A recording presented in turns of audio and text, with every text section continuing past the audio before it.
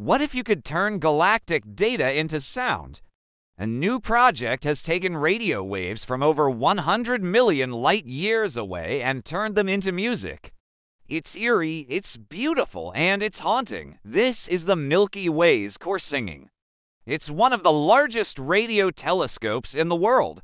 What you're hearing here is the equivalent of looking at the Milky Way with X-ray vision. The telescope detects radio waves from beyond our galaxy, then converts them into a wavelength we can hear.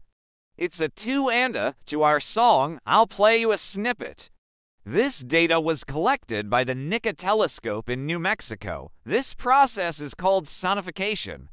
It allows scientists to listen to the universe with a whole new set of ears. And what do you think? Is it beautiful or is it haunting?